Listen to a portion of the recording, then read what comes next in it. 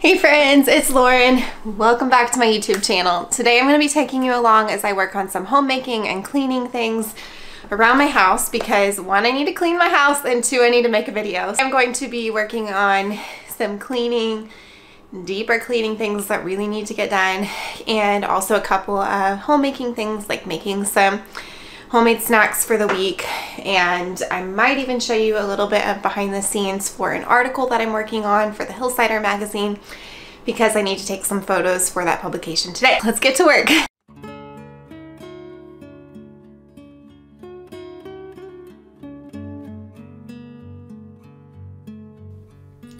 So while I'm working on some of these homemaking tasks, I wanted to take a minute to offer some encouragement for other homemakers. Now, before I talk about that specific encouragement, I don't think that you have to be a stay-at-home mom to be a homemaker.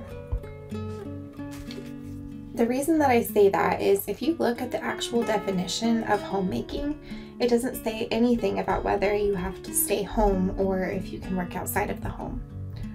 The definition of homemaking is the creation and management of a home, especially as a pleasant place in which to live.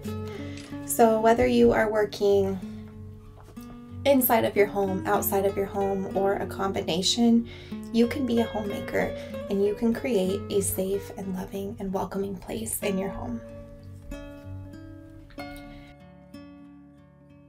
Homemaking matters. The things that you do to make your home feel safe and cozy and a place that people want to be has an impact. There's a quote by Sally Clarkson from her book, The Life-Giving Home, that I wanted to share because I really resonate with these words, and it really helped me feel encouraged and to find purpose in the work that I do each day for my family. But my parents understood the world that they made within the walls of our house was what constituted home. So I grew up in spaces framed by art and color, filled with candlelight marked by beauty. I grew up within a rhythm of time made sacred by family devotions in the morning and long conversations in the evening. I grew up with the sense of our daily life as a feast and delight, a soup and bread dinner by the fire, Celtic music lilting in the shadows, and the laughter of my siblings gave me a sense of the blessedness of love, of God's life made tangible in the food and touch and air of our home. It was a fight for my parents, I know.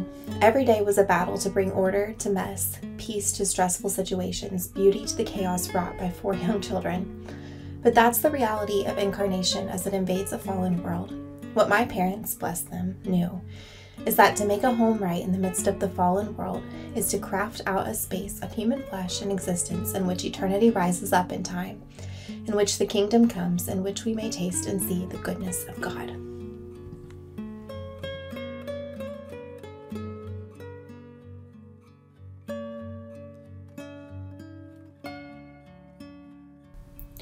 In continuation of what I was sharing before, I want to encourage you that homemaking doesn't have to and shouldn't look the same for every family. I just want to encourage you that the way that you choose to run your home doesn't have to look the same as everybody else. You don't have to wear a dress every day to be a good homemaker. You don't have to cook every meal from scratch to be a good homemaker. You need to do what meets the needs of the people who live within your home. If those things don't matter to you, then focus on what does. Creating a home and a place that feels safe and welcoming for your family and others who enter is going to look different for every family, and that's okay. So what I'm working on right now is I am creating a homemade tallow balm. I wrote an article about this for the Homesteader magazine, and it's an edition that talks about making household products from clean ingredients. So I decided to share how I turned the beef fat from our cattle order earlier this year into a homemade tallow balm for my skin. And I've been using it for several days now, and my skin has drastically improved. It feels much softer, a lot less dry, and I didn't show the entire process in this video. I just showed the final steps to turning it into a skincare product from the tallow. But I will put a link in the description box below to that magazine for when it comes out. It'll be a couple months. and then also a link to my social media page where I shared about how to make this a step-by-step process.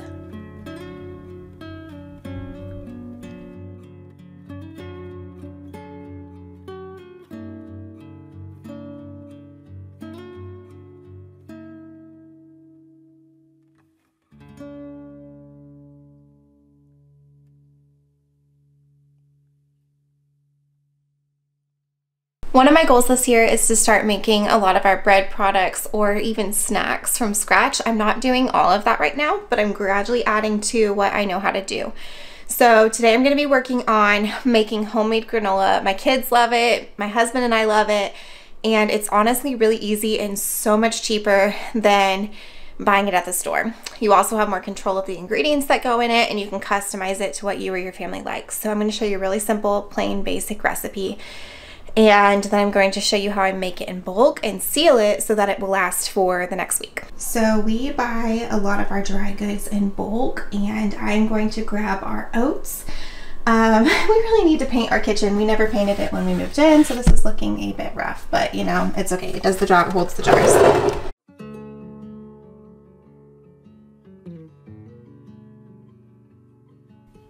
Another piece of encouragement that I want to offer for the homemaker is that it takes time.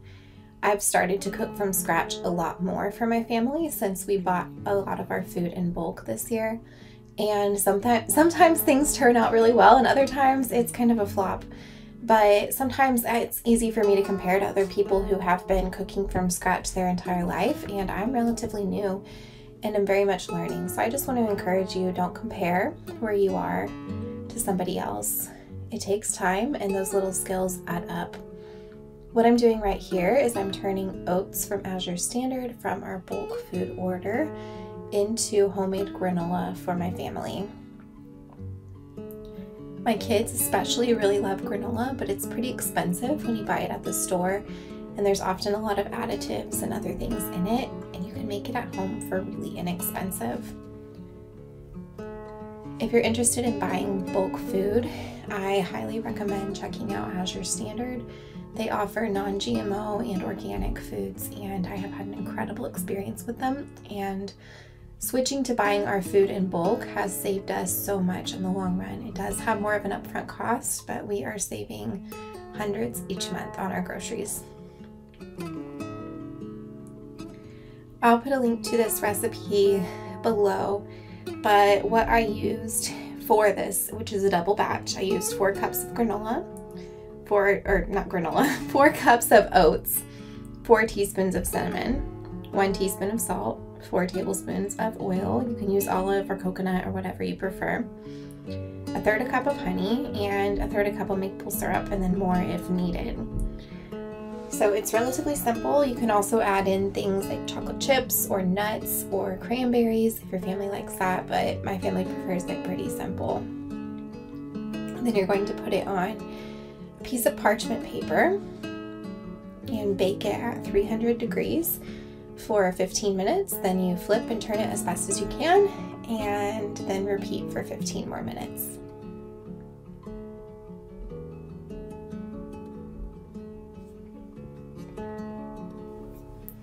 So while this is baking in the oven, I'm going to work on my photos for the Hillsider magazine. While I was filming this, my mom was helping with my kids for a couple of hours, and I was trying to multitask and get as much done as I could in a short amount of time. So when I write articles for magazines, I typically do the writing first, and then I will go back and photograph. And I don't have a fancy studio. I don't even have a super nice camera. It's an old one from when I took a photography class in college, but it works and it does the job. You have to have good lighting, and so I'm taking the photos by a window in my front room because it gets the best lighting. And then I just pulled some different dried flowers and vases and baskets from around my house to add some interest to the photos.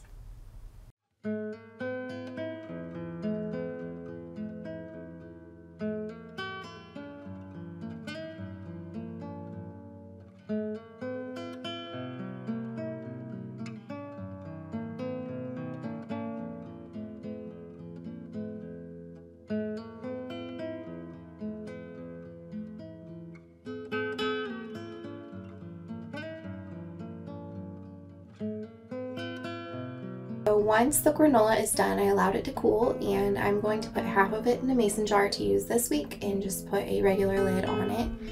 And then the second one, I'm going to use a vacuum sealer that I got from Mason King recently. It's an automatic one and it's incredibly easy to use. It's done within less than a minute. And so I'm just going to spoon the granola in there.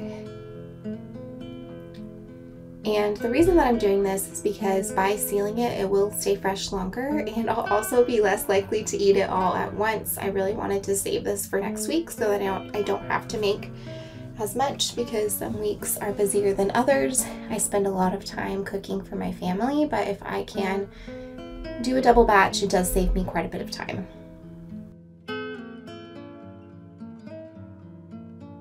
This is the vacuum sealer. You put it on and you press the button and it will let you know when it's done. I like to check it to make sure it's sealed and put a band around it. And then I store it in my cabinet till I'm ready to use it.